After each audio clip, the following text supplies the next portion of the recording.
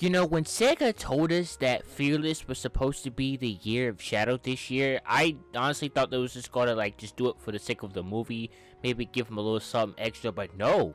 Like, they really gave him like everything. Like, they really treated my boy right, and I'm glad to see it. I mean, we haven't seen this much glorified Shadow since when? 06? Generations? Like, it's been a while since I've seen Shadow and Sega go hand in hand like this, and I'm just really glad to see it. It's a nice change of pace. To promote the game, Sonic X Shadow Generations, one of my favorite games of all time, they added a bit of something extra, and they added an anime, which is really surprising as well. Like, wait, is this Sonic X? No, this is not Sonic X. Look at the art style. It's amazing, gang. Like, you really think that 4 kids really came up with stuff like this? No, I know they didn't come up with stuff like this, because they didn't do it. That was not an insult by any means. I love Sonic X. I remember when I first saw Dark Sonic for the first time. I remember how much Chris used to be a nuisance and how much I low-key didn't like him. But, now granted, he is a 12-year-old child. But you have to remember, back then, we was 5-year-old kids, so it's justified. Back then, I low-key didn't like him. Now, does that mean that everybody else should not like him? No, I think people should like him. But me personally, I don't really like him. You know what I'm saying? That's just a personal thing. Okay, that's all I have to say. But today's video, we're going to give my review of Sonic X Shadow Generations, because I pretty much watched the whole thing. There was a reason why I didn't react to all of it, and that was because of this video. We're going to be doing a review of all the episodes and give my personal thoughts of each one, and overall give a good, a good opinion of mine. So without further ado, roll the intro. Whew, made it in one piece. That was a little close. Now we're going to start with the first one. The first one's pretty simple. It's called Shadow and Maria. And basically the summary of this episode is basically giving a quick synopsis on Shadow's past. We see Maria running down this hallway, and she tells us about this Aurora Borealis, which is something that she always wanted to see. And she basically talks about how she wants to know things on Earth and stuff, and she starts to faint. And Shadow talks about, hey, your condition, you have a little condition, you need to stop, hyperventilating, stop getting a little too excited. She says that when she looks at the Aurora Borealis, it reminds her of her wanting to go to Earth and seeing what's it like. Now Shadow says to Maria that he should be the key to curing Maria, because as all Sonic fans know about Maria, she has a bit of an illness, or rather a disease.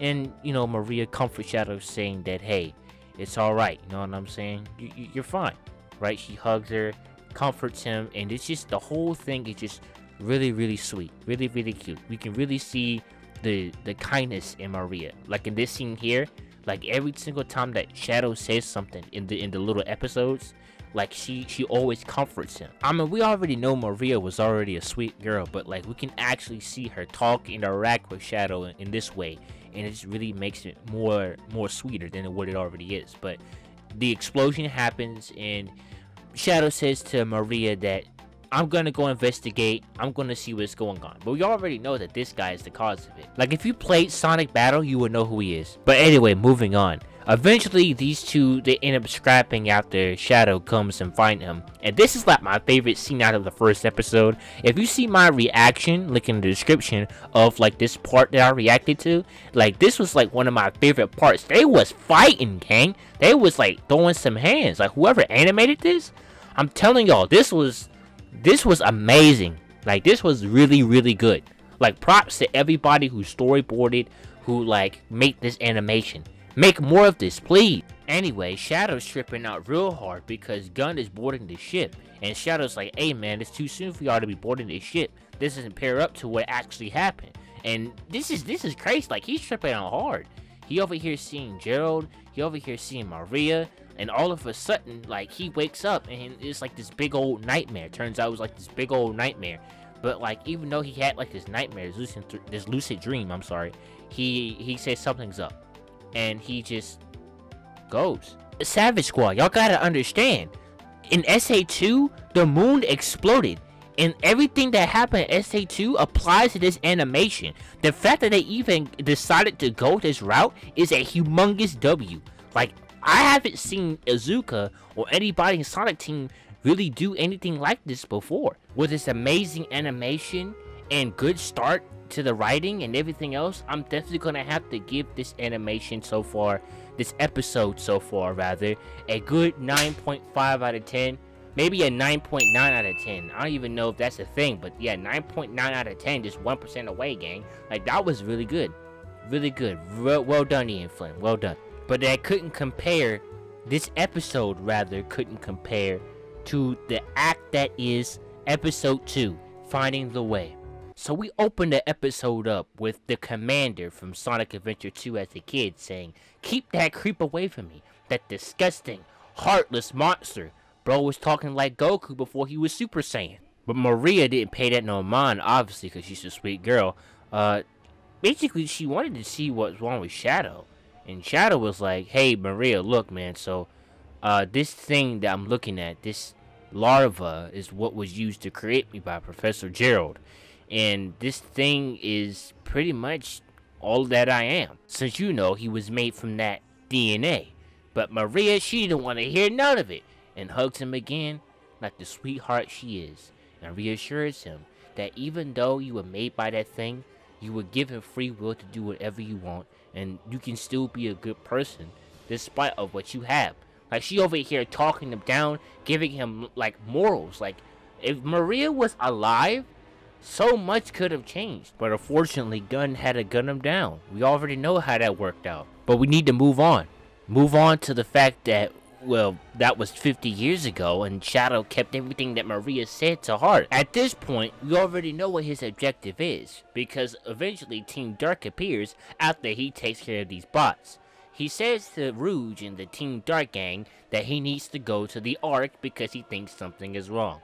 And again, Rouge, Omega, my boys, my girls, the team is back. I was so happy when I get to see the goats again, you know what I'm saying? Over here taking care of business, they standing on business. But after they get done though, Shadow was like, "Man, I need to hurry up and get to this Ark."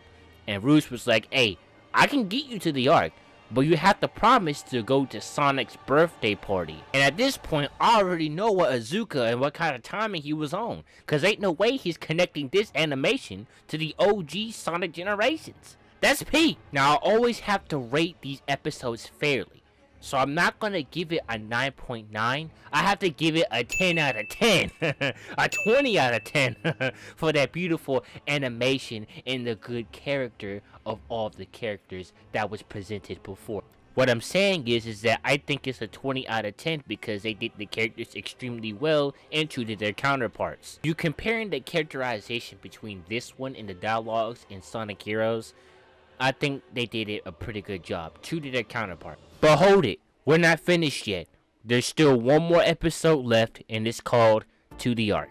This one is more heartfelt, and I think that both episodes was more of a stepping stone to this one episode here, because it really just shows how far people have become. We're gonna get to everything in a minute, but let's just break down this final episode. So basically, Rouge breaks down Shadow's entire past and basically tells him that all that stuff that happened to you, don't let that get in the way of your mission, right? You got a job to do. So Shadow pretty much agrees with everything that Rouge was saying that Gun isn't his objective tonight. And freaking Omega, like in every episode, freaking Omega says, "I call dibs," and it's just so Omega, like, bro, chill out, bro, you're gonna get your turn. Bro, he over here blasting, and man, look how cold this is, man. He catches the rocket and throws it back. He's over here evading rockets, like on some Despicable Me type beat. You is not Gru, Shadow. Calm down. I know if Shadow was right here in front of me, he would be like, "You right, G Savage, I'm not Gru. I'm the ultimate life form." Bro just freaking destroyed him. He's destroying him, bro. He's gonna kill him. Bro, he's over here teleporting, using the Chaos Emeralds to slow down time.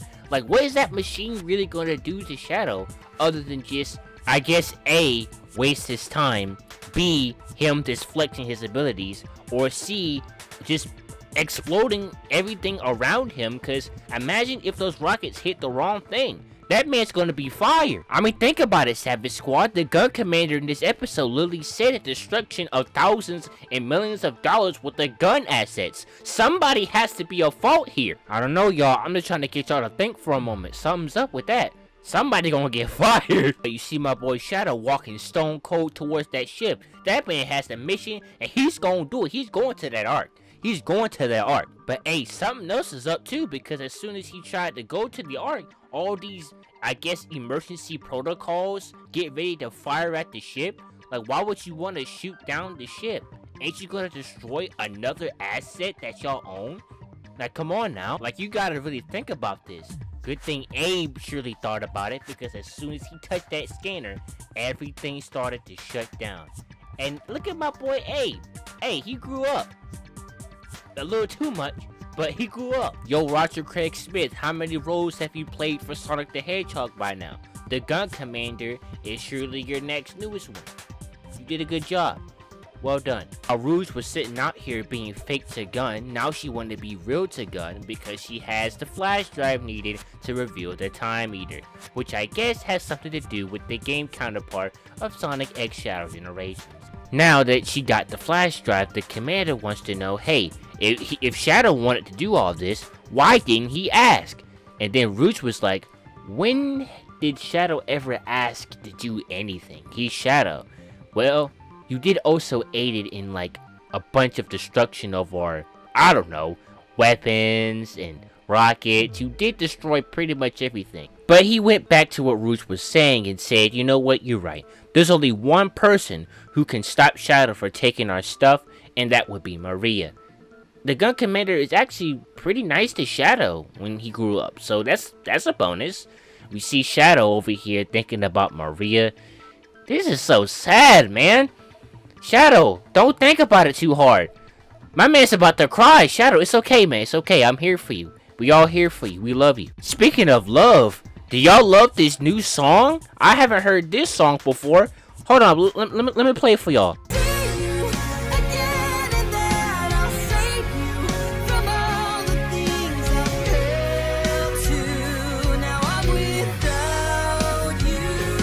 Bonus points. You get bonus points for this song, Sega.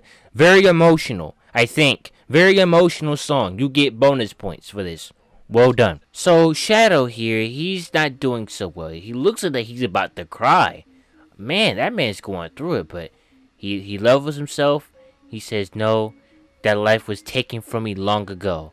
I have a mission, and I'm going to figure out what's going on in the Ark. And he goes off to the Ark. And I'm pretty sure the Ark is pretty much the first level of the newest game that I may or may not be playing on the J Savage channel. And he just goes off there, and that pretty much concludes the whole thing. 10 out of 10. 10 out of 10. I love it. Anyway, thank you guys so much for watching this video. I gave you guys my review, and it's time for me to go because, not gonna lie, I am a little bit tired, and I have to get started on the next video that I'll be dropping next week because, as you all know, I'm going to be dropping videos every single week in October until my birthday, which is on the 28th. So, I know that my next video is going to be, Apple Music versus Spotify. It's a sequel to a video that I did last year where I talked about who's better, Spotify or SoundCloud. And if you want to check that out, the link will be in the description. Be sure to comment the word carrot, because I'm going to be doing that throughout the month. Be sure to comment the word carrot if you made it this far into the video. That way I know you're loyal. And you don't have to be loyal to watch this video, but I was just doing it for funsies. Comment the word carrot, and yeah, like, comment, subscribe, so you can be a part of the Savage Squad. Turn on the bell, and that's pretty much it.